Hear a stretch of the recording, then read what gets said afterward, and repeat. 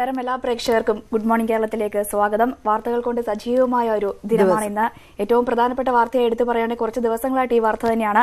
ഇടുക്കി ഡാമിലേക്കുള്ള ജലനിരപ്പ് ഉയരുകയാണ്. ഇപ്പോൾ നിലവിൽ 2395.70 അടിയാണ് ഇപ്പോഴത്തെ ഒരു ജലനിരപ്പ്. എന്തായാലും ആശങ്കപ്പെടേണ്ട ഒരു സാഹചര്യമില്ല എന്നാണ് അധികൃതർ നൽകുന്നത്. തീർച്ചയായും ആശങ്കപ്പെടേണ്ട അവസ്ഥയില്ല എന്ന് പറയുമ്പോഴും മുല്ലപ്പെരിയാർ ഡാമും മറുഭാഗത്ത് അതിന്റെ ജലനിരപ്പും വർദ്ധിച്ചുകൊണ്ടിരിക്കുകയാണ്. അങ്ങനെ ഒരു അവസ്ഥയാണ് ഇപ്പോൾ നടന്നുകൊണ്ടിരിക്കുന്നത്. എന്ത് തന്നെയാലും സജ്ജീകരണങ്ങളൊക്കെ പൂർണ്ണ സജ്ജീകരണങ്ങളാണ്. ഒപ്പം തന്നെ ഇന്ന് മന്ത്രിസഭാ യോഗം ചേരുന്നുണ്ട്. ഈ ഒരു വിഷയമൊക്കെ ഈ ഒരു മന്ത്രിസഭാ യോഗത്തിൽ ചർച്ചയാകുമെന്ന് പ്രതീക്ഷിക്കും. എന്തായാലും നമുക്ക് മറ്റു പ്രധാനപ്പെട്ട വാർത്തകൾ കൂടി നോക്കാം. തുടക്കത്തിൽ സൂചിപ്പിച്ചതുപോലെ തന്നെ ഇടുക്കിയിലെ ജലനിരപ്പ് ഉയരുന്നതാണ് ഏറ്റവും പ്രധാനപ്പെട്ട വാർത്തയായി എടുത്തു പറയുന്നത്. ഇടുക്കിയിൽ അതീവ ജാഗ്രത.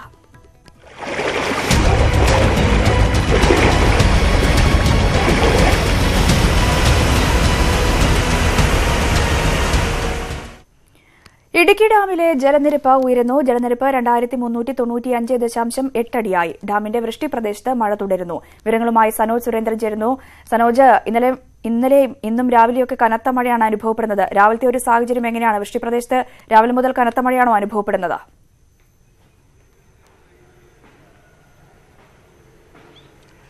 ആര്യ, നിലവിലിപ്പോൾ മഴ പെയ്യുന്നില്ല. അല്പം മഴ മാറി നിൽക്കുകയാണ്. എന്നാൽ ഇന്നലെ രാത്രിയിലുടനീളം ഇടയ്ക്കിടെ ശക്തമായ മഴ പെയ്തിരുന്നു ഇടുക്കി ഡാമിൻ്റെ വൃഷ്ടി പ്രദേശങ്ങളിൽ. അതിൻ്റെ അടിസ്ഥാനത്തിൽ ഇപ്പോൾ ഇടുക്കി ഡാമിൻ്റെ ജലനിരപ്പ് എന്ന് പറയുന്നത് 2395.80 അടിയിലേക്ക് എത്തിയിരിക്കുന്നുവെന്നാണ് ഏറ്റവും പുതിയ വിവരം നമുക്ക് നൽകാൻ കഴിയുന്നത്. കാരണം ഡാമിൻ്റെ ജലനിരപ്പ് ഡാമിലേക്ക് ഒഴുകിയെത്തുന്ന നീരൊഴുക്കിൽ യാതൊരു കുറവും സംഭവിച്ചിട്ടില്ല എന്നാണ് അറിയാൻ കഴിയുന്നത്. പക്ഷേ ഡാമിൻ്റെ ഉയരം, ഡാമിൻ്റെ ജലനിരപ്പ് വർദ്ധിക്കുന്നതിനുള്ള അളവ് കുറഞ്ഞിട്ടുണ്ട്. അതിൻ്റെ പ്രധാനപ്പെട്ട കാരണം എന്ന് പറയപ്പെടുന്നത് ഡാമിൻ്റെ ഉയരം കൂടുന്തോറും ഡാമിൻ്റെ വൃഷ്ടി പ്രദേശത്തിൻ്റെ വിസ്തൃതി വർദ്ധിക്കും. കാരണം ഡാമിൻ്റെ മുകളിലേക്ക് എത്തും തോറും ആ വെള്ളം എത്ര ഒഴുകിയെത്തിയാലും അതിൻ്റെ ഡാമിൻ്റെ ജലനിരപ്പ് ഉയരാൻ കാലതാമസം നേരിടും. അതാണ് ഇപ്പോൾ ജലനിരപ്പ് ഉയരുന്നതിന് നേരിയ തോതിലുള്ള കുറവ് സംഭവിച്ചിരിക്കുന്നത്. പക്ഷേ നീരൊഴുക്ക് ഇപ്പോഴും ശക്തമാണ്. അതുകൊണ്ട് തന്നെ ഡാം തുറക്കുന്ന കാര്യത്തിലൊരു അന്തിമ തീരുമാനം എടുത്തിട്ടില്ല. ഇന്നലെ ന്യൂസ് 8ൻ്റെ ചർച്ചയിൽ പങ്കെടുത്തുകൊണ്ട് വൈദ്യുതി മന്ത്രി എം എം മണി വ്യക്തമാക്കിയത് ഡാം തുറക്കേണ്ട സാഹചര്യമാണ് ഇപ്പോഴും നിലനിൽക്കുന്നത്. ഡാം തുറക്കുന്ന കാര്യത്തിൽ നിന്നും സർക്കാർ ഇപ്പോഴും പിന്നോട്ട് പോയിട്ടില്ല. ഘട്ടം ഘട്ടമായി ഡാം തുറക്കേണ്ട സാഹചര്യം ഉണ്ടായാൽ തുറക്കുമെന്ന് തന്നെയാണ് അദ്ദേഹം വ്യക്തമാക്കിയത്. അതുകൊണ്ട് തന്നെ എല്ലാവിധ സുരക്ഷാ സംവിധാനങ്ങളും സർക്കാർ ഒരുക്കിയിട്ടുണ്ട് എന്നും അദ്ദേഹം ഇന്നലെ ന്യൂസ് 8ൻ്റെ പ്രൈം ടൈം ചർച്ചയിൽ പങ്കെടുത്തുകൊണ്ട് വ്യക്തമാക്കുകയുണ്ടായി. കാലാവസ്ഥ അനുകൂലമായെങ്കിൽ മാത്രമേ ഇനി ഡാം തുറക്കാതിരിക്കുന്ന ഒരു സാഹചര്യത്തിലേക്ക് കാര്യങ്ങൾ എത്തുകയുള്ളൂ. ആശങ്കപ്പെടേണ്ട യാതൊരു സാഹചര്യവും നിലവിൽ ഇടുക്കിയിലും സമീപ പ്രദേശങ്ങളിലുമില്ല. കാരണം എല്ലാവിധ സുരക്ഷാ സംവിധാനങ്ങളും സർക്കാർ തലത്തിൽ പൂർത്തിയാക്കി കഴിഞ്ഞു.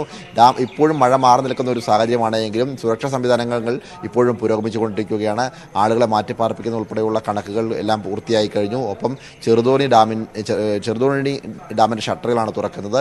ചെറുതോണി പുഴയുടെ ഇരുവശങ്ങളിലെ മാലിന്യങ്ങൾ നീക്കം ചെയ്ത് വെള്ളം യഥേഷ്ടം സുഗമമായി ഒഴുകിപ്പോകുന്നതിന് വേണ്ടിയുള്ള എല്ലാ തയ്യാറെടുപ്പുകളും പൂർത്തിയായി കഴിഞ്ഞു. അത്തരത്തിലുള്ള എല്ലാവിധ സുരക്ഷാ സംവിധാനങ്ങളും ജില്ലാ ഭരണകൂടത്തിന്റെ നേതൃത്വത്തിൽ പൂർത്തിയായി കഴിഞ്ഞിരിക്കുകയാണ്. കാരണം എന്ത് അടിയന്തര സാഹചര്യം ഉണ്ടായാലും അത് നേരിടുവാൻ വേണ്ടിയുള്ള എല്ലാ തയ്യാറെടുപ്പുകളുമാണ് ഇവിടെ പൂർത്തിയായിട്ടുള്ളത്.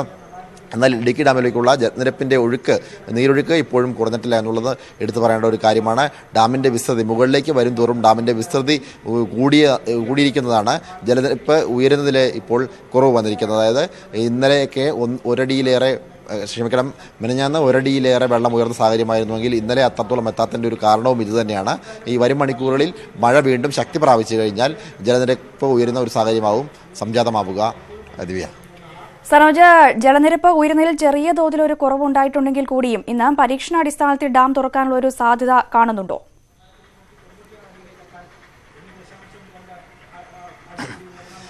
ദിവ്യ, 2397 അടിയിലെത്തിക്കഴിയുമ്പോൾ റെഡ് അലർട്ട് പ്രഖ്യാപിക്കാനും അതിനുശേഷം 24 മണിക്കൂറിന് ശേഷം ഡാം പരീക്ഷണാടിസ്ഥാനത്തിൽ തുറക്കാനുമായിരുന്നു സർക്കാരിൻ്റെ തീരുമാനം. അത് കാലാവസ്ഥയെ വിലയിരുത്തിയ ശേഷം തീരുമാനമെടുക്കുവാൻ വേണ്ടിയായിരുന്നു ജില്ലാ ഭരണകൂടത്തിൽ തീരുമാനമെടുത്തിരുന്നത്. നിലവിൽ ഇപ്പോൾ മഴ മാറി നിൽക്കുന്ന ഒരു സാഹചര്യമാണ്. ഒരു ശക്തമായ മഴ ഇടുക്കി ഡാമിൻ്റെ വൃഷ്ടി പ്രദേശങ്ങളില്ല. പക്ഷേ ഇന്നലെ രാത്രിയിലുടനീളം ഇടയ്ക്കിടെ ശക്തമായ മഴ പെയ്തിരുന്നുവെങ്കിലും ഡാം നിറയുന്ന തരത്തിലേക്കുള്ള ഒരു ശക്തമായ മഴ ഇപ്പോൾ ഇടുക്കി ഡാമിൻ്റെ വൃഷ്ടി പ്രദേശങ്ങളിലില്ല. അതുകൊണ്ട് തന്നെ ഡാമിലേക്കുള്ള നീരൊഴുക്കിന് യാതൊരു കുറവും ഉണ്ടായിട്ടില്ല. ഇടുക്കി ഡാമിൻ്റെ ഉയരം കൂടുന്തോറും ജലസംഭരണിയുടെ വിസ്തൃതി കൂടുന്നതാണ് ജലനിരപ്പ് ഉയരുന്നതിനൊപ്പം നേരിയ കുറവ് സംഭവിച്ചിരിക്കുന്നത്. വരും മണിക്കൂറുകളിലെ കാലാവസ്ഥ അനുസരിച്ചായിരിക്കും. പ്രത്യേകിച്ച് കാലാവസ്ഥാ നിരീക്ഷണ കേന്ദ്രം പറഞ്ഞിരിക്കുന്നത് കേരളത്തിൽ പൊതുവെ ശക്തമായ മഴയ്ക്കാണ് സാധ്യതയെന്നാണ്. അതുകൊണ്ട് തന്നെ വരും മണിക്കൂറുകളിൽ വീണ്ടും മഴ ശക്തി പ്രാപിച്ചു കഴിഞ്ഞാൽ ഇടുക്കി ഡാം തുറക്കേണ്ട ഒരു സാഹചര്യമാണ് സൃഷ്ടിക്കപ്പെടുക. അങ്ങനെ എന്നാൽ മഴ ശക്തി പ്രാപിച്ചാൽ 2397 അടിയിലെത്തിക്കഴിഞ്ഞാൽ റെഡ് അലർട്ട് പ്രഖ്യാപിക്കാനും ഒരുപക്ഷെ ഡാം പരീക്ഷണാടിസ്ഥാനത്തിൽ തുറക്കാനുള്ള സാധ്യതയും വിദൂരമല്ല. ദിവ്യ. സനോജാണ് ഇടുക്കിയിൽ നിന്നും വിശദാംശങ്ങൾ നൽകിയത്.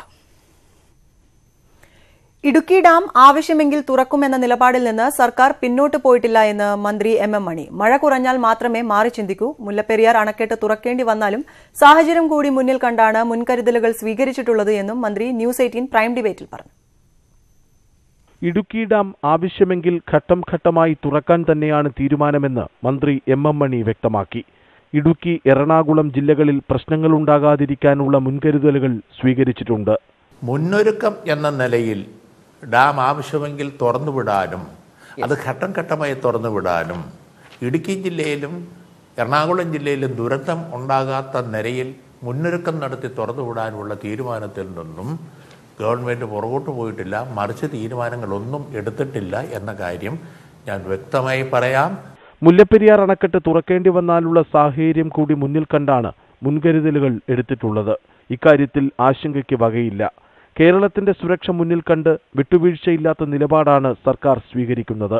ഡാം തുറന്ന് വിടുന്ന സ്ഥിതി വന്നാൽ നിശ്ചയമായും അതിനെയും കൂടി ബേസ് ചെയ്തുള്ള നിലപാടാണ് ഇവിടെ നമ്മൾ എടുക്കുന്നത്. അതും കൂടി കണ്ടുകൊണ്ടുള്ള സുരക്ഷാ ക്രമീകരണമാണ് ഉണ്ടാക്കിയിരിക്കുന്നത്. ആ കാര്യത്തിൽ ഒരു വിട്ടുവീഴ്ചയുടെയും പ്രശ്നമില്ല. അവർ ഡാം തുറക്കുകയോ തുറക്കാതിരിക്കുകയോ ചെയ്യട്ടെ. നമ്മൾ ആവിഷ്കരിച്ചിരിക്കുന്ന നയവും പരിപാടിയും ജനങ്ങളുടെ സുരക്ഷ, കേരളത്തിൻ്റെ സുരക്ഷ, അത് ലക്ഷ്യം വെച്ചുള്ള വിട്ടുവീഴ്ചയില്ലാത്ത നിലപാടായിരിക്കും ഗവൺമെൻറ് എടുക്കുക. പുഴകളും മറ്റും കയ്യേറി നിയമവിരുദ്ധമായി കൃഷി ചെയ്തവർക്കുണ്ടാകുന്ന നഷ്ടം അവർ തന്നെ സഹിക്കേണ്ടി വരുമെന്നും മന്ത്രി ചൂണ്ടിക്കാട്ടി. നിലവിലുള്ള നിയമങ്ങൾക്ക് വിരുദ്ധമായി ആറ്റിൽ കൃഷി ചെയ്ത് അങ്ങനെ ചെയ്ത കൃഷിക്ക് എന്തെങ്കിലും നഷ്ടം വന്നെന്നാൽ അതിപ്പോൾ അവനവൻ അനുഭവിക്കുക എന്നുള്ളതല്ലാതെ വേറെന്തെങ്കിലും വഴിയുണ്ട് എന്ന് ഞാൻ കരുതുന്നില്ല. കാരണം അത് തികച്ചും നിയമവിരുദ്ധമാണ്. News desk, news 18. Ranjini, Idukki ഡാമിന്റെ അവസ്ഥ മാത്രമല്ല, കനത്ത മഴ സംസ്ഥാനത്തൊട്ടാകെ നമ്മൾ അനുഭവിക്കുകയാണ്. അതുകൊണ്ട് തന്നെ പല ഡാമുകളും തുറക്കുന്ന ഒരു അവസ്ഥയിൽ എത്തിയിട്ടുണ്ട്. ജലനിരപ്പ് ഉയർന്നതിനെ തുടർന്ന് മലമ്പുഴ ഡാമിന്റെ ഷട്ടറുകൾ ഇന്ന് തുറക്കും. രാവിലെ 11നും 12നും ഇടയിൽ തുറക്കുമെന്നാണ് അധികൃതരുടെ അറിയിപ്പ്. ജലനിരപ്പ് 114.80 മീറ്ററായി ഉയർന്നതോടെയാണ് ഡാമിന്റെ ഷട്ടറുകൾ തുറക്കുന്നത്. കൽപ്പാത്തിപ്പുഴ, ഭാരതപ്പുഴയുടെ തീരങ്ങളിൽ കഴിയുന്നവർ ജാഗ്രത പാലിക്കണമെന്ന് അധികൃതർ വ്യക്തമാക്കി. 4 വർഷത്തിനു ശേഷമാണ് മലമ്പുഴ ഡാമിന്റെ ഷട്ടറുകൾ തുറക്കുന്നത്. ജലനിരപ്പ് ഉയർന്നതിനെ തുടർന്ന് പോത്തുണ്ടി ഡാമിന്റെ ഷട്ടറുകൾ ഇന്നലെ തുറന്നിരുന്നു. നേരത്തെ നമ്മൾ സൂചിപ്പിച്ചതുപോലെ ഇന്ന് പ്രളയ ദുരിതത്തിൽ അകപ്പെട്ട കുട്ടനാടൻ മേഖലയ്ക്കുള്ള പ്രത്യേക പാക്കേജ് ചേരുന്ന മന്ത്രിസഭായോഗം ചർച്ച ചെയ്യും. ധനമന്ത്രിയുടെ അധ്യക്ഷതയിൽ കഴിഞ്ഞ ദിവസം ചേർന്ന മന്ത്രിതല യോഗം നാശനഷ്ടങ്ങൾ വിലയിരുത്തിയിരുന്നു. ഈ റിപ്പോർട്ടിന്റെ അടിസ്ഥാനത്തിൽ പ്രത്യേക പാക്കേജ് പ്രഖ്യാപിക്കാനാണ് നീക്കം. കേന്ദ്ര മാനദണ്ഡങ്ങൾ കൂടുതൽ സാമ്പത്തിക സഹായം അനുവദിക്കുന്നതിന് തടസ്സമാണ് എന്നാണ് സംസ്ഥാന സർക്കാർ നിലപാട്. ഇത് മറികടക്കാൻ കോട്ടയം, ആലപ്പുഴ ജില്ലകളെ ദുരന്തബാധിത മേഖലയായി സർക്കാർ പ്രഖ്യാപിച്ചിരുന്നു. ഇടുക്കി അണക്കെട്ടിൽ ജലനിരപ്പ് ഉയർന്നതുമായി ബന്ധപ്പെട്ടുണ്ടായ പ്രത്യേക സാഹചര്യവും ഇന്നത്തെ മന്ത്രിസഭായോഗം ചർച്ച ചെയ്യും. അസാം ദേശീയ പൌരത്വം രജിസ്റ്റർ വിഷയത്തിൽ രാജ്യസഭ ഇന്നും പ്രക്ഷുബ്ധമായേക്കും. വിഷയത്തിൽ പ്രതിഷേധം ശക്തമായതോടെ കഴിഞ്ഞ ദിവസം സഭാ നടപടികൾ തടസ്സപ്പെട്ടിരുന്നു. കൊടും കുറ്റവാളികളുടെയും കാണാതായവരുടെയും DNA ശേഖരിക്കാൻ സർക്കാരിന് അധികാരം നൽകുന്ന ബിൽ ഇന്ന് രാജ്യസഭയുടെ പരിഗണനയിൽ വരും. എന്നാൽ ഈ ബിൽ സ്വകാര്യതയ്ക്കെതിരെയുള്ള കടന്നുകയറ്റമാണ് എന്നാരോപിച്ച് പ്രതിപക്ഷം എതിർക്കാനാണ് സാധ്യത. മനുഷ്യക്കടത്ത് തടയുന്നതിനുള്ള ബിൽ ഇന്ന് രാജ്യസഭയിൽ അവതരിപ്പിക്കും. നാഷണൽ സ്പോർട്സ് യൂണിവേഴ്സിറ്റി ബിൽ, നിയമവിധേയമല്ലാതെ പ്രവർത്തിക്കുന്ന നിക്ഷേപ പദ്ധതികളെ നിരോധിക്കുന്ന ബിൽ എന്നിവയും ലോക്സഭ പരിഗണിക്കും. തമിഴ്നാട് മുൻ മുഖ്യമന്ത്രി കരുണാനിധിയുടെ ആരോഗ്യനിലയിൽ നേരിയ പുരോഗതി. എന്നാൽ തീവ്രപരിചരണം ആവശ്യമാണ് എന്നും ആശങ്കപ്പെടേണ്ട സാഹചര്യം ഇല്ല എന്നും മകനും DMK വർക്കിംഗ് പ്രസിഡന്റുമായ MK സ്റ്റാലിൻ അറിയിച്ചു. കോൺഗ്രസ് അധ്യക്ഷൻ രാഹുൽ ഗാന്ധി ഉൾപ്പെടെയുള്ള പ്രമുഖർ ഇന്നലെ ആശുപത്രിയിലെത്തി കരുണാനിധിയെ സന്ദർശിച്ചിരുന്നു. തമിഴ്നാട് മുഖ്യമന്ത്രി എടപ്പാടി പളനിസ്വാമിയും ഉപമുഖ്യമന്ത്രി O പനീർസെൽവവും ഇന്നലെ ആശുപത്രിയിൽ എത്തി സ്ഥിതിഗതികൾ വിലയിരുത്തി. അതിനിടെ കഴിഞ്ഞ 4 ദിവസമായി ആശുപത്രിക്ക് മുന്നിൽ തമ്പടിച്ചിരിക്കുന്ന പാർട്ടി പ്രവർത്തകർ മടങ്ങിപ്പോകണമെന്ന് MK സ്റ്റാലിൻ ആവശ്യപ്പെട്ടു. പ്രവർത്തകരെ നീക്കം ചെയ്യാൻ പോലീസിനും നിർദ്ദേശം നൽകിയിട്ടുണ്ട്. പാചകവാതക വിലയിൽ വർധന. സബ്സിഡി ഉള്ളതും ഇല്ലാത്തതുമായ സിലിണ്ടറുകളുടെ വിലയെ വർധന ബാധിക്കും. സബ്സിഡി ഉള്ള സിലിണ്ടറിന് ഡൽഹിയിൽ ₹1.76 വർധന. സബ്സിഡി ഇല്ലാത്ത പാചകവാതക സിലിണ്ടറിന് ₹35.50 വർദ്ധിച്ചത്. ആധാർ നമ്പർ പുറത്തുവിടരുത് എന്ന് ഏകീകൃത തിരിച്ചറിയൽ അതോറിറ്റി. ഇന്റർനെറ്റിലും സമൂഹമാധ്യമങ്ങളിലും നമ്പർ പരസ്യപ്പെടുത്തുന്നത് നിയമവിരുദ്ധമെന്നും UIDAI അറിയിച്ചു. നമ്പർ പരസ്യപ്പെടുത്തിയുള്ള വെല്ലുവിളികൾ വ്യാപകമാകുന്ന സാഹചര്യത്തിലാണ് അറിയിപ്പ്. ശബരിമല കേസിൽ സുപ്രീംകോടതിയിൽ ഇന്ന് വാദം പൂർത്തിയായേക്കും. കേസിൽ കക്ഷി ചേർന്ന സംഘടനകളുടെ വാദമാണ് നടക്കുക. ശബരിമല ക്ഷേത്രത്തെ പ്രത്യേക വിഭാഗമായി പരിഗണിക്കണമെന്ന വാദത്തെ കോടതി ഇന്നലെ ചോദ്യം ചെയ്തിരുന്നു. കേസിൽ ഭരണഘടനാ ബെഞ്ചിന് മുൻപാകെ 8ാം ദിവസമാണ് വാദം നടക്കുന്നത്. ജലന്ധർ ബിഷപ്പിനെതിരായ ലൈംഗിക പീഡന കേസിൽ DGP ലോക്നാഥ് ബെഹ്റ ഇന്ന് അന്വേഷണ പുരോഗതി വിലയിരുത്തും. കോട്ടയത്തെത്തുന്ന DGPയുമായി അന്വേഷണ സംഘവും ഉന്നത പോലീസ് ഉദ്യോഗസ്ഥരും ആലോചിച്ച ശേഷം തുടർ നടപടികൾ തീരുമാനമെടുക്കും. ജലന്ധറിലേക്ക് പോകണോ എന്ന കാര്യത്തിലും ഇന്ന് തീരുമാനമുണ്ടായേക്കും. കെവിൻ കേസിന്റെ അന്വേഷണ പുരോഗതിയും DGP വിലയിരുത്തും. സംസ്ഥാനത്തെ ഹജ്ജ് തീർത്ഥാടകരുടെ ആദ്യ സംഘം പുറപ്പെട്ടു. 410 പേരാണ് ആദ്യ വിമാനത്തിലുള്ളത്. നെടുമ്പാശ്ശേരിയിൽ മന്ത്രി KT ജലീൽ തീർത്ഥാടക സംഘവുമായുള്ള ആദ്യ വിമാനത്തിന്റെ ഫ്ളാഗ് ഓഫ് നിർവഹിച്ചു. സൗദി എയർലൈൻസ് ആണ് കേരളത്തിൽ നിന്നും ഹജ്ജ് സർവീസ് നടത്തുന്നത്. ഇന്ന് വൈകിട്ടും വിമാന സർവീസ് ഉണ്ട്.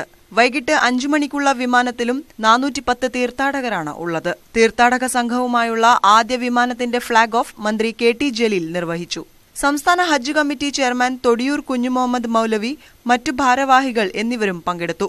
ഓഗസ്റ്റ് 2 മുതൽ 6 വരെയും 8, 16 തീയതികളിലും ഓരോ വിമാനവും 7, 10, 12, 14, 15 തീയതികളിൽ 2 വിമാനങ്ങൾ വീതവും 11, 13 തീയതികളിൽ 3 വിമാനങ്ങളും 9ാം തീയതി 4 വിമാനങ്ങളുമാണ് സർവീസ് നടത്തുക.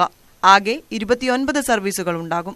രജിസ്ട്രേഷന്റെ പ്രാഥമിക നടപടികൾ പൂർത്തിയാക്കിയതിനു ശേഷം ഹജ്ജ് കമ്മിറ്റിയുടെ പ്രത്യേക വാഹനങ്ങളിൽ തീർത്ഥാടകരെ ഹജ്ജ് ക്യാമ്പിൽ എത്തിക്കും. വിമാനം പുറപ്പെടുന്ന സമയത്തിന് 4 മണിക്കൂർ മുൻപ് ഹജ്ജ് ക്യാമ്പിലെ കോൺഫറൻസ് ഹാളിൽ തീർത്ഥാടകരുടെ അസംബ്ലി ആരംഭിക്കും. തുടർന്ന് പ്രാർത്ഥനയ്ക്ക് ശേഷം ബസ്സുകളിൽ ക്യാമ്പിൽ നിന്നും തീർത്ഥാടകരെ വിമാനത്താവളത്തിലേക്ക് കൊണ്ടുപോകും. ന്യൂസ് 18 കൊച്ചി. വീണ്ടും വാർത്തകളിലേക്ക് വരുമ്പോൾ ഇടുക്കി ഡാമിലെ വെള്ളം തുറന്നുവിടുമോ എന്നതാണ് ജനങ്ങളുടെ ആശങ്ക. എന്നാൽ പതിറ്റാണ്ടുകൾക്ക് മുമ്പ് ഡാം യാഥാർത്ഥ്യമായതിന് പിന്നിലൊരു കഠിനാധ്വാനത്തിന്റെ കഥയുണ്ട്. ഡാം നിർമ്മാണത്തിന്റെ പ്രൊജക്ട് കോർഡിനേറ്ററായും ഇടുക്കി കളക്ടറായും പ്രവർത്തിച്ച ബാബു പോൾ അത് ഓർത്തെടുക്കുകയാണ്. ഡാം നിർമ്മാണം ആരംഭിച്ചെങ്കിലും നിർമ്മാണ ജോലികൾ ഇഴഞ്ഞു നീങ്ങുന്ന ഘട്ടത്തിലാണ് ബാബു പോളിനെ മുഖ്യമന്ത്രിയായിരുന്ന അച്യുതമേനോൻ ഇടുക്കിയിലേക്ക് നിയോഗിക്കുന്നത്. ജില്ലാ കളക്ടറായും പദ്ധതിയുടെ കോർഡിനേറ്ററായും ഭാരിച്ച ഉത്തരവാദിത്തം. തൊഴിലാളി സമരം, പദ്ധതി പ്രദേശത്തുള്ളവരുടെ പുനരധിവാസം, അടിസ്ഥാന സൗകര്യമൊരുക്കൽ എന്നിങ്ങനെ ബാബു പോളിനെ കാത്തിരുന്നത് നിരവധി വെല്ലുവിളികളാണ്. പക്ഷേ ചുരുങ്ങിയ ദിവസങ്ങൾക്കുള്ളിൽ എല്ലാം കൈപ്പിടിയിലായി. ഉദ്യോഗസ്ഥ ഭരണ നേതൃത്വവും തൊഴിലാളികളും രാഷ്ട്രീയ നേതൃത്വവും അടക്കം പദ്ധതിക്കായി നിലകൊണ്ടു. എല്ലാവരും കൂടെ സഹകരിച്ചൊരു എഫർട്ടായിരുന്നു. എഞ്ചിനീയർമാർ, തൊഴിലാളി നേതാക്കന്മാർ, രാഷ്ട്രീയ നേതൃത്വം. പെരിയാർ വഴിതിരിച്ചുവിട്ടാണ് ഡാമിന്റെ നിർമ്മാണം. ആർച്ച് ഡാമും ചെറുതോണി ഡാമും താരതമ്യേന വേഗത്തിൽ പൂർത്തിയായെങ്കിലും കുളമാവ് നിർമ്മാണം വൈകി. അങ്ങനെ കരിങ്കല്ലിനുമേൽ കോൺക്രീറ്റ് കൊണ്ട് പുതിയ വിദ്യ പ്രയോഗിച്ച് കുളമാവും പൂർത്തിയാക്കി. ലോകത്തിൽ ഇങ്ങനെ ഒരു ഡാം കാണില്ല. പകുതി കല്ലും ബാക്കി കോൺക്രീറ്റും. ഏറ്റവും ആകാംക്ഷ നിറഞ്ഞത് ഡാമിൽ വെള്ളം നിറയ്ക്കുന്ന ഘട്ടമായിരുന്നുവെന്ന് ബാബു പോൾ ഓർത്തെടുക്കുന്നു. വെള്ളം പെരിയാർ ഗതി തിരിച്ച് വിട്ടിട്ട് അവിടെയാണല്ലോ പണി നടക്കുന്നത്. അപ്പം ഗതി തിരിച്ച് വിടുന്നത് ഒരു തൊള്ളേക്കൂടയിലേക്ക് ഇടണം. അതടയ്ക്കുമ്പോൾ വെള്ളം പൊങ്ങാൻ തുടങ്ങും. അതിൽ വലിയ എക്സൈറ്റ്മെന്റ് ആയിരുന്നു. ഇടുക്കി ഡാം നിർമ്മാണത്തെ പ്രതിസന്ധിയിലാക്കിയ മറ്റൊരു വെല്ലുവിളി ഉണ്ടായി. പ്രദേശത്തെ അയ്യപ്പ ക്ഷേത്രം മാറ്റി സ്ഥാപിക്കുന്നതുമായി ബന്ധപ്പെട്ടായിരുന്നു അത്. പക്ഷേ അതും മറികടന്നു. അമ്പലം ഉണ്ടായിരുന്നു, ശാസ്താക്ഷേത്രം. അത് മുങ്ങിപ്പോവും. അത് മാറ്റി പൊക്കണം. അതിന് ഞങ്ങളൊരു ദേവപ്രശ്നം നടത്തി. ജനങ്ങളുടെ നന്മയ്ക്ക് വേണ്ടി മാറ്റുന്നതാണ് ഭഗവാൻ ഇഷ്ടം എന്ന് തെളിഞ്ഞു. തന്റെ സർവീസ് ജീവിതത്തിലെ ഏറ്റവും സുന്ദരകാലമെന്നാണ് ഇടുക്കി ജീവിതത്തെ ബാബു പോൾ വിശേഷിപ്പിക്കുന്നത്. ഗിരിപർവം എന്ന സർവീസ് സ്റ്റോറി ഇടുക്കിയെക്കുറിച്ച് തന്നെ ആയത് സ്വാഭാവികം മാത്രം. ന്യൂസ് 18 തിരുവനന്തപുരം. ഇടുക്കി ഡാം തുറക്കേണ്ടി വന്നാലുള്ള സ്ഥിതി നേരിടാൻ ഫയർഫോഴ്സും ദുരന്ത നിവാരണ സേനയും സജ്ജരായി കഴിഞ്ഞു. ഇടുക്കി, എറണാകുളം ജില്ലകളിലായി 50 സ്കൂബ ഡൈവിംഗ് ടീമുകളെയാണ് നിയോഗിച്ചത്. Ambulance, life jacket, rubber dinghy, വള്ളങ്ങൾ തുടങ്ങിയവയും ക്രമീകരിച്ചിട്ടുണ്ട്. എറണാകുളം, ഇടുക്കി ജില്ലകളിലെ ദുരന്തബാധിത പ്രദേശങ്ങളെ വിവിധ മേഖലകളായി തിരിച്ചാണ് ഫയർഫോഴ്സിന്റെ മുൻകരുതൽ. എറണാകുളം ജില്ലയിലെ ആലുവ, അങ്കമാലി, പെരുമ്പാവൂർ, കോതമംഗലം തുടങ്ങിയ സ്ഥലങ്ങളെ 14 സെക്ടറുകളായാണ് തിരിച്ചിരിക്കുന്നത്. ഇടുക്കിയിലെ തടിയമ്പാട്, കരിമ്പിൻപാട്, വിമലഗിരി എന്നിങ്ങനെ പ്രശ്നബാധിത പ്രദേശങ്ങളെ 8 സെക്ടറുകളായുമാണ് തിരിച്ചിരിക്കുന്നത്. ഓരോ സെക്ടറിന്റെയും ചുമതല സ്റ്റേഷൻ ഓഫീസർമാർക്ക് നൽകിയിട്ടുണ്ട്. ദുരന്ത നിവാരണ പ്രവർത്തനങ്ങൾക്കായി 11 scuba വാനുകൾ, 16 ആംബുലൻസുകൾ, 15 rubber ഡിങ്കികൾ, life boy, life jacket തുടങ്ങിയവ സജ്ജമാക്കി. ഇടുക്കി, എറണാകുളം ജില്ലകളുടെ പ്രവർത്തനങ്ങൾ ഏകോപിപ്പിക്കുന്നത് ഡയറക്ടർ ടെക്നിക്കലായ ആർ പ്രസാദ് സാറാണ്. സാറ് ഇന്നു മുതൽ ഇവിടെ ക്യാമ്പ് ചെയ്യുന്നുണ്ട്. അതിന് കീഴിൽ റീജിയണൽ ഫയർ ഓഫീസറുണ്ട്. 2 ജില്ലകളിലെ പ്രവർത്തനങ്ങൾ നിയന്ത്രിക്കുന്നത് അതാത് ജില്ലാ ഓഫീസർമാരാണ്. ജീവനക്കാരുടെ അവധികൾ റദ്ദു ചെയ്ത് ജോലിയിൽ പ്രവേശിക്കാനും നിർദ്ദേശം നൽകിയിട്ടുണ്ട്. പൂർണ്ണസജ്ജമായ സേനയെ ഇന്ന് തന്നെ വിവിധ മേഖലകളിൽ എത്തിക്കും. ന്യൂസ് 18 കൊച്ചി. കെഎസ്ആർടിസിയുടെ ചിൽ ബസ് സർവീസുകൾ കൂടുതൽ സ്ഥലങ്ങളിലേക്ക് നീട്ടാൻ തീരുമാനം. കോഴിക്കോട് നിന്ന് കാസർഗോഡ്, പാലക്കാട്, കോയമ്പത്തൂർ റൂട്ടുകളിൽ പരീക്ഷണാടിസ്ഥാനത്തിൽ സർവീസ് നടത്തും. സംസ്ഥാനത്താകെയുള്ള AC ബസ്സുകൾ പുനർവിന്യസിച്ചുകൊണ്ടാണ് കെഎസ്ആർടിസി ചിൽ ബസ് സർവീസ് നടത്തുന്നത്. കോഴിക്കോട്, എറണാകുളം റൂട്ടിലെ KSRTC ചിൽ സർവീസ് പരീക്ഷണ ഓട്ടം വിജയകരമാണെന്ന് വിലയിരുത്തലിനെ തുടർന്നാണ് കൂടുതൽ സ്ഥലങ്ങളിലേക്ക് വ്യാപിപ്പിക്കുന്നത്. കോഴിക്കോട് നിന്ന് പാലക്കാട്, കാസർഗോഡ്, കോയമ്പത്തൂർ റൂട്ടുകളിൽ കൂടി പരീക്ഷണ ഓട്ടം നടത്തും. കോഴിക്കോട് പാലക്കാട് സർവീസ് മെച്ചപ്പെട്ട രീതിയിൽ നടത്താൻ കഴിയുമോ, അല്ലെങ്കിൽ കോഴിക്കോട് കോയമ്പത്തൂർ സർവീസ് മെച്ചപ്പെട്ട നിലയിൽ നടത്താൻ വേണ്ടി കഴിയുമോ എന്ന 2 പ്രപ്പോസലുകൾ ഉയർന്നു വന്നിട്ടുണ്ട്. ആ 2 നിർദ്ദേശങ്ങളെ കുറിച്ചും ഗൗരവത്തിൽ KSRTC ആലോചിക്കുന്നതാണ്. ട്രെയിൻ യാത്രക്കാരെ ആകർഷിക്കുക എന്ന ലക്ഷ്യവുമായാണ് കുറഞ്ഞ ചെലവിൽ AC ബസ്സുകളിലെ യാത്രയുമായി KSRTC രംഗത്തെത്തിയത്. നിലവിൽ സർവീസ് നടത്തുന്ന AC ലോ ഫ്ലോർ ബസ്സുകളാണ് ചിൽ സർവീസിനായി പുനർവിന്യസിച്ചിട്ടുള്ളത്. പൊതുഗതാഗത രംഗത്ത് മേധാവിത്വം ഉറപ്പിക്കാനുള്ള KSRTCയുടെ കണക്റ്റിംഗ് കേരള എന്ന പദ്ധതിയുടെ ഭാഗമായാണ് ചിൽ സർവീസ്. ബുധനാഴ്ചയാണ് സ്ഥിരം സർവീസിന്റെ തുടക്കം. ന്യൂസ് 18 കോഴിക്കോട്. മലബാർ മലനാട് റിവർ ക്രൂസ് ടൂറിസം പദ്ധതിയിൽ ഉൾപ്പെടുത്തുന്നതിന് ആവശ്യമായ പരിപാടികളുമായി മുന്നോട്ടു പോവുകയാണ് കണ്ണൂരിലെ മയ്യിൽ പഞ്ചായത്ത്. ജെയിംസ് മാത്യു MLAയുടെ സഹായത്തോടെ തയ്യാറാക്കുന്ന പദ്ധതി അവസാനഘട്ടത്തിലാണ്. പറശ്ശിനിക്കടവ് മുതൽ പരിപ്പംകടവ് വരെ നീണ്ടുകിടക്കുന്ന 16 കിലോമീറ്റർ പുഴയോരവും ആൾപ്പാർപ്പുള്ള തുരുത്തുകളും പ്രയോജനപ്പെടുത്തിയുള്ള ടൂറിസം പദ്ധതിയാണ് മയ്യിൽ പഞ്ചായത്തിൽ ഒരുങ്ങുന്നത്. പറശ്ശിനിക്കടവ് മുതൽ പരിപ്പംകടവ് വരെ നീണ്ടുകിടക്കുന്ന 16 കിലോമീറ്റർ പുഴയോരവും ആൾപ്പാർപ്പുള്ള തുരുത്തുകളും പ്രയോജനപ്പെടുത്തിയുള്ള ടൂറിസം പദ്ധതിയാണ് മയ്യിൽ പഞ്ചായത്തിൽ ഒരുങ്ങുന്നത്. കേരളത്തിനകത്തും പുറത്തും നിന്നെത്തുന്ന സഞ്ചാരികൾ ഏറെ ഇഷ്ടപ്പെടുന്ന തോണിയാത്രയ്ക്കും ഇവിടെ വിപുലമായ സാധ്യതകളാണുള്ളത്. കണ്ടലിൻ്റെ പ്രാധാന്യം ജനങ്ങളിലേക്ക് എത്തിക്കാനും സർക്കാർ ഈ കണ്ടൽ സംരക്ഷിക്കാനും ഇടയാകുന്ന ഒരു സാഹചര്യമാണ് ഈ Malabar river cruise tourism project കൊണ്ട് ഉദ്ദേശിക്കുന്നത്. യഥാർത്ഥത്തിൽ ടൂറിസ്റ്റുകൾ ധാരാളമായിട്ട് ഈ പുഴകളിൽ, പ്രത്യേകിച്ച് ബാക്ക് വാട്ടർ ഏരിയയിൽ വരുമ്പോൾ അവരുടെ ഏറ്റവും അവരെ ആകർഷിക്കാനിടയുള്ളത് കണ്ടൽ തന്നെയാണ്. തുരുത്തുകളിലെ ജീവിതവും നെൽപ്പാടങ്ങളും കുളങ്ങളും തോടുകളും തെയ്യങ്ങളും മതസൗഹാർദ്ദം ഊട്ടിയുറപ്പിക്കുന്ന ഉത്സവങ്ങളുമൊക്കെ ഈ നാടിന് പ്രയോജനപ്പെടുത്താവുന്ന ടൂറിസം സാധ്യതകളാണ്. ഗ്രന്ഥശാലകളുടെ നാടെന്നും ഈ പ്രദേശത്തിന് വിളിപ്പേരുണ്ട്. പഞ്ചായത്ത് മാലിന്യരഹിതമാക്കുന്നതിനുള്ള പ്രവർത്തനങ്ങളും ഇവിടെ കാര്യക്ഷമമായി നടപ്പാക്കുന്നു. നാളിതുവരെ കരുതിവച്ചിരുന്ന ഗ്രാമീണ വിശുദ്ധി കാഴ്ചക്കാർക്ക് മുൻപിൽ അനാവരണം ചെയ്യാൻ തയ്യാറെടുക്കുകയാണ് മയ്യിൽ പഞ്ചായത്ത്. കണ്ണൂരിൻ്റെ വിനോദസഞ്ചാര മേഖലയ്ക്ക് കരുത്താകും ഈ നാട്. Cameraman Sumesh മോറാഴയ്ക്കൊപ്പം Manu Bharat, news 18 Kannur. ഇനി ലോകവാർത്തകൾ.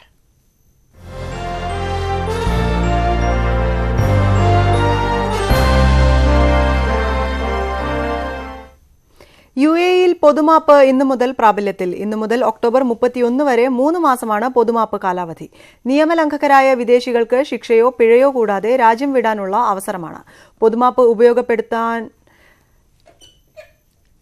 ഉപയോഗപ്പെടുത്തുന്നവർക്ക് വീണ്ടും പുതിയ വിസയിൽ രാജ്യത്ത് പ്രവേശിക്കാനും അനുമതിയുണ്ട്. ഇതിനായി UAEയിൽ ആകെ 9 സേവന കേന്ദ്രങ്ങൾ പ്രവർത്തനം ആരംഭിച്ചു. മലയാളികളടക്കം നിരവധി പേർക്ക് ഇത് ഉപകാരപ്രദമാകും. മെക്സിക്കോയിൽ യാത്രാ വിമാനം തകർന്നു വീണ് 85 യാത്രക്കാർക്ക് പരിക്കേറ്റു. മെക്സിക്കൻ നഗരമായ ദുരൻഗോയിലാണ് വിമാനം തകർന്നു വീണത്. ദുരൻഗോയിലെ വിക്ടോറിയ വിമാനത്താവളത്തിൽ നിന്നും മെക്സിക്കോ സിറ്റിയിലേക്ക് പുറപ്പെട്ട എയർ മെക്സിക്കോയുടെ വിമാനം ടേക്ക് ഓഫിന് ശേഷം മിനിറ്റുകൾക്കുള്ളിൽ തകർന്നു വീഴുകയായിരുന്നു. 97 യാത്രക്കാരും 4 ജീവനക്കാരും ഉൾപ്പെടെ 101 പേരാണ് വിമാനത്തിൽ ഉണ്ടായിരുന്നത്. വിമാനം തകർന്നു വീണ ഉടൻ രക്ഷാപ്രവർത്തനം നടത്താനായത് ദുരന്തത്തിന്റെ വ്യാപ്തി കുറച്ചു. യാത്ര യന്ത്രത്തകരാറാകാം അപകടത്തിന് കാരണമെന്നാണ് ആദ്യ നിഗമനങ്ങൾ എന്നും സംഭവത്തിൽ കൂടുതൽ അന്വേഷണം നടന്നുവരുന്നതായും എയർ മെക്സിക്കോ അറിയിച്ചു.